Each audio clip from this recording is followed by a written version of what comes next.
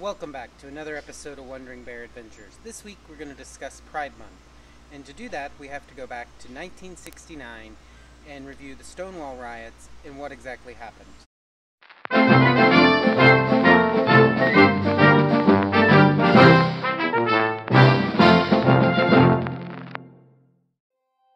The Stonewall Era, 1966 to 1969. The Stonewall Era corresponded with the opening of the Stonewall Inn in January 1966 until it closed in December 1969. By 1969, the Stonewall Inn, now a national monument, was one of the most popular gay bars in New York City. Throughout the state, homosexuality was considered a criminal offense, and it would take over a decade of organizing before same-sex relationships were legalized in 1980 in New York versus Onfrey. Criminalization of homosexuality led many gay establishments to operate sans liquor license, providing an open door for raids and police brutality. Like many gay establishments at the time, the Stonewall Inn was owned and operated by the mafia. As long as they continued to make a profit, they cared very little about what happened to their clientele. Because the owners were still making a profit, they simply adjusted to the raids and were often tipped off to them ahead of time. The Stonewall was raided on average once a month leading up to the raid on June 28, 1969, and had been raided once already that same week. The Stonewall Inn was also not the only bar in town being frequently raided.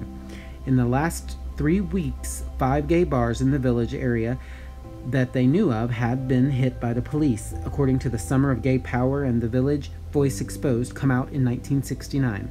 Police raids and harassment were common occurrence across the U.S. during this time, and amid the growing political activism in the 1960s, LGBTQIA+ people began to mobilize and fight back.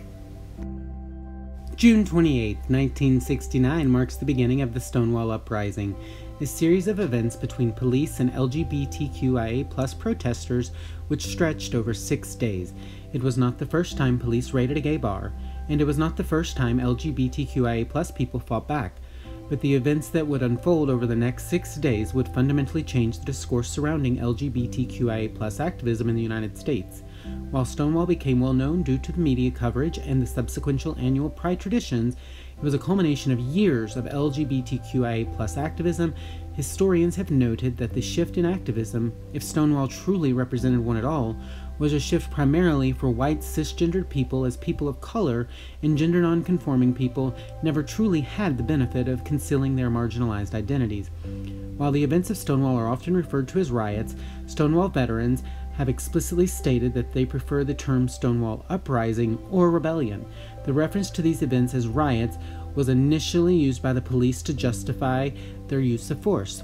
The rebellion, it was never a riot, lasted 5 consecutive nights. They were not riots, Stonewall Veterans Association. It is important to note that there were a number of uprisings against police and state brutality, harassment and entrapment of LGBTQIA+ communities in the United States in the years before Stonewall. These events and people involved have not received as much historical attention as Stonewall, but are just essential to understanding the U.S. LGBTQIA+ histories. Some of the pre-Stonewall uprisings include Pepper Hill Club Raid, Baltimore, Maryland in 1955. Over 162 people were arrested. Cooper's Do Not Raid, Los Angeles, California, 1959. Black Night Brawl, Milwaukee, Wisconsin, August 5, 1961. Compton's Cafeteria Raid, San Francisco, California, 1966. Black Cat Raid, Los Angeles, California, 1967. The Stonewall Veterans Association consists of actual gay, lesbian, bisexual, transgender, and straight patrons from the original Stonewall Club in New York City, with routine and dangerous NYC police raids and/or patrons in the historical 1969 Stonewall Rebellion. Black Night, primary source related to the Black Night Brawl in August of 1961 in Milwaukee, Wisconsin. LGBTQIA+ Pride Month is a month, typically June, dedicated to celebration and commemoration of lesbian, gay, bisexual, and transgender pride.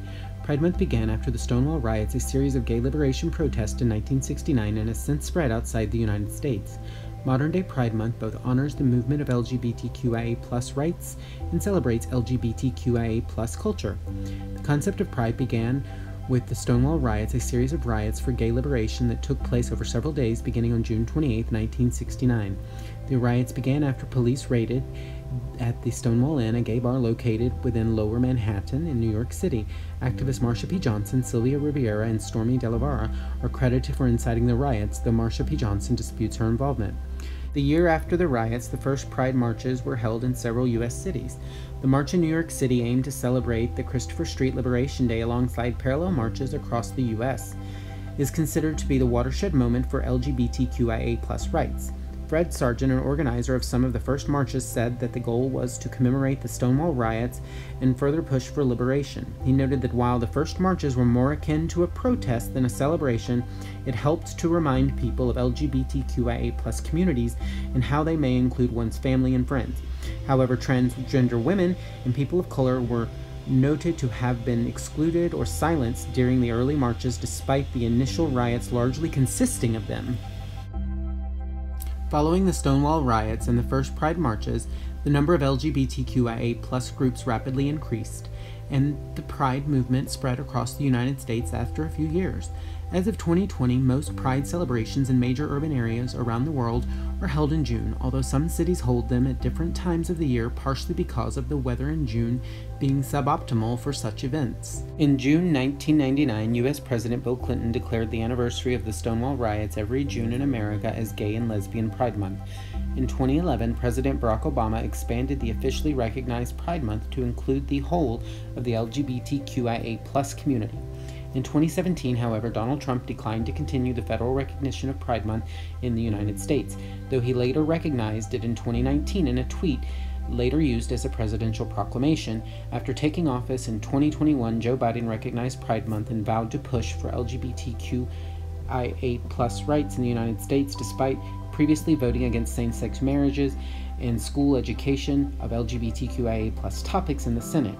In addition, Pride Month is often observed in several LGBTQIA+ affirming religious congregations.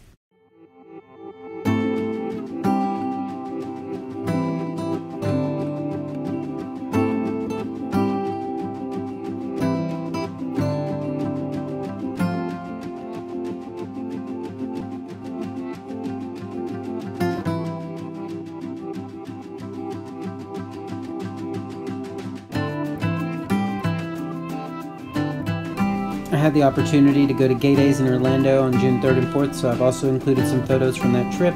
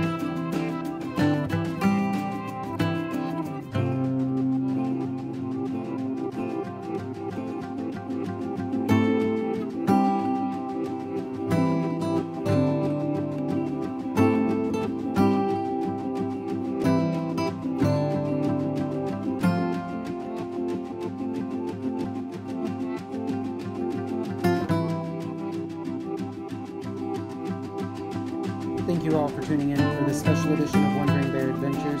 I hope it was educational for you all, and I know it was a departure from what I normally do, but I felt like it was worth sharing with you all. Tune in next week to see what adventure we go on, and as always, stay safe and be kind.